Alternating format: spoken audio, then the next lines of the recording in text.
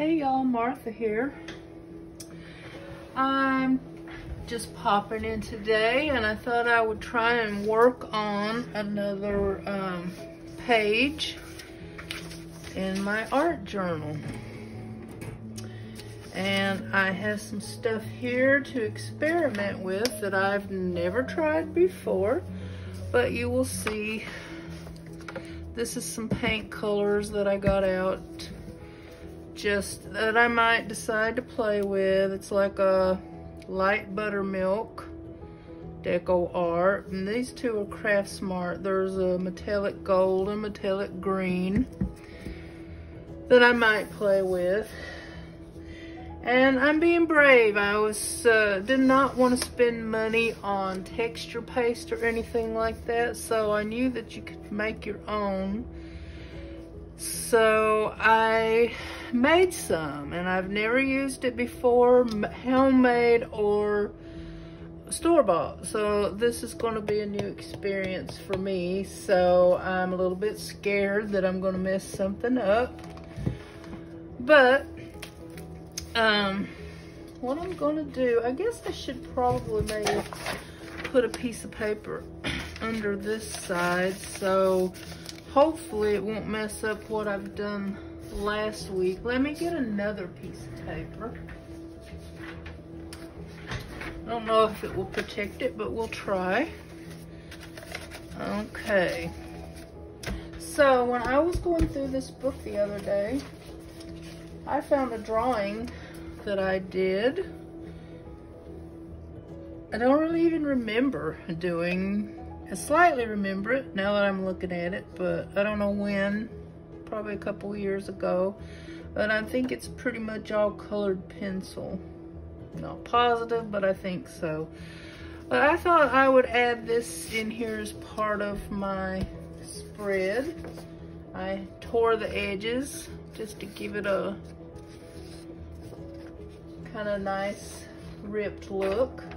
I chose some music paper and some paper from a paper pad that I have that I thought might look good with it, and tore a couple of images out of a magazine that might or might not go on here. So I don't know. I think what I'm going to do, I had to choose myself a brush to work with. So I guess I will try this one today. What I didn't want to buy any more of this right now. The price is ridiculous. So I just thought I would use some regular glue. It's Elmer's Glue All. I don't know what it will do, but we're going to see together. And so I think what I'm going to do is just take some of these papers and kind of rip them and start gluing them down.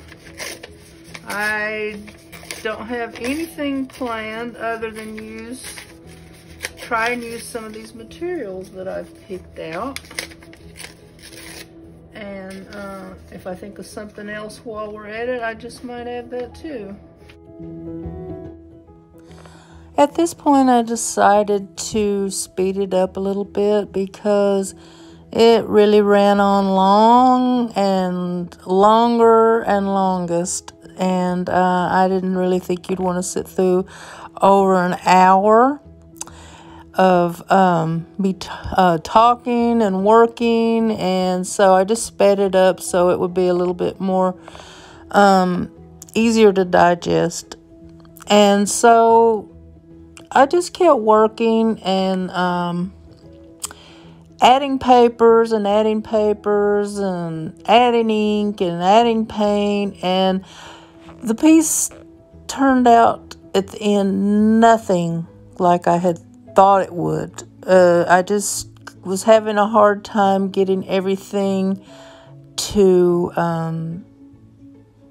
be cohesive and look right together.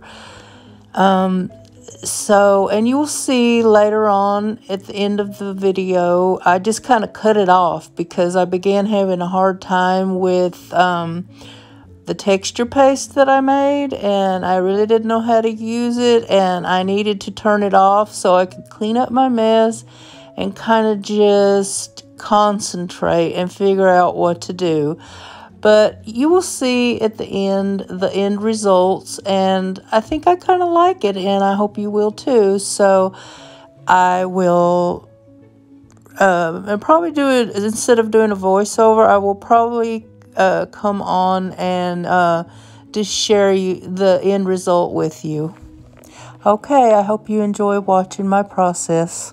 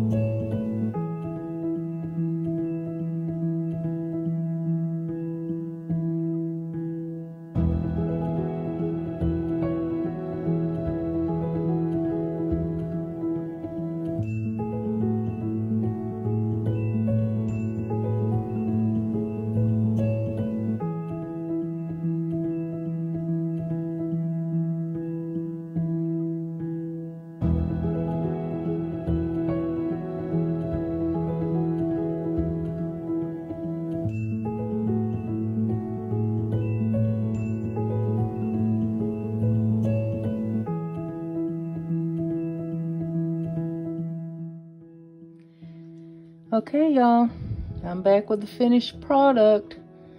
Can you believe that I got this from where I started? Let me give you a little bit of a closer up look.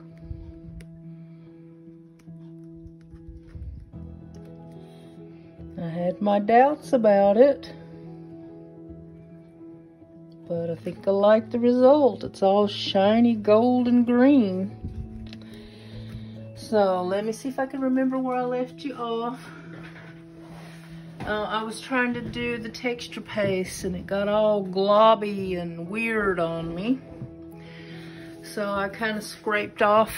I started here, I think, with one of this butterfly, and it got really weird. You can still see the imprint of the butterfly, but I didn't like that stark white of the butterfly and the letters. There's a lot of nice texture though. So I went over it first with a little bit of green ink, alcohol ink, I guess it is. And it was just too bright green, so I just started doing some distressing here and there and adding some gold and green metallics. And then I just kind of did it all over the page because I just thought it looked good, and it just was, I didn't like that stark white on this page. And then I just used my Posca pen and went around my honeycomb stencil in places. And then I went around the edges with the black Posca pen, and then I kind of just smudged it out to distress it even more. It was showing up better than the oxide and the ink pads and stuff, so I liked it a lot better.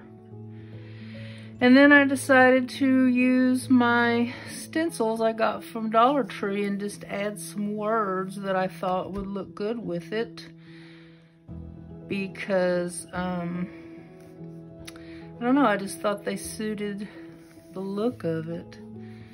And so I'm really amazed at what came out. I wasn't sure I was going to like it, but I do believe I do. It's really different than what I would usually do. So, you know, like this is kind of more my style. But I kind of love this. It's different. And my sunflowers and other flowers and my birds, you can barely see them. They're just peeking through, but I don't know, I just kind of like it. And, you know, I really can't, all that stressing and I did about those music notes, I can't see them at all. But that's the way it is. You just keep layering and layering till you come up with something you like. You start with what you think is gonna happen, and you wind up in a whole different place. But anyway, I think I love it. It's really different.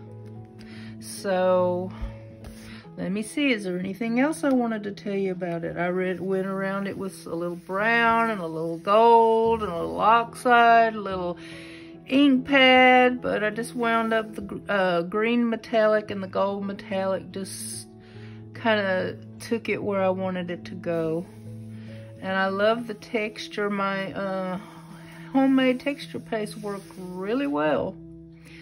And then at the end, I went over it with Mod Podge. I'm not really sure that it needed it, but I just kind of wanted to unify everything, and that's what Mod Podge seems to do. And so, I hope you like it. And I wished I could have done the whole thing on camera, but it just took me so long I couldn't. So, please comment, please like, and please subscribe. Let me know in the comments what you think. All right. See you next time.